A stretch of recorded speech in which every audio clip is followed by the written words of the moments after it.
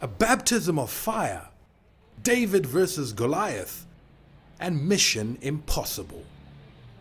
That's how this tie has been built here. The mighty warriors who made it to Rio against all odds are about to add another chapter to their fairy tale story. An opening encounter against the second best team in the world is unlikely to have a happy ending though. Will they win? I doubt it. Germany put 11 goals past Cameroon in their last warm-up game. Tonight's match could turn out to be a damage limitation exercise. We're not going to see basketball scores, but I suspect that tonight we might see a bit of a high-scoring affair. By high-scoring, I mean possibly a 3-0, 4-0 type scoreline. However, some ordinary Zimbabweans we spoke to are a bit more optimistic. One thing that I believe about the mighty warriors, we should not underestimate them. They qualified, they played very well for the qualifications.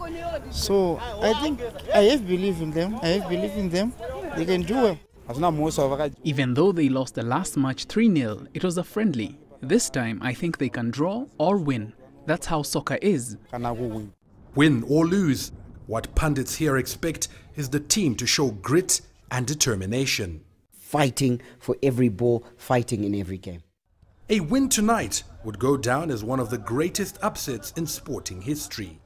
By getting to Rio, the mighty warriors have exceeded everyone's expectations, including the players themselves. So who would blame them for dreaming even bigger?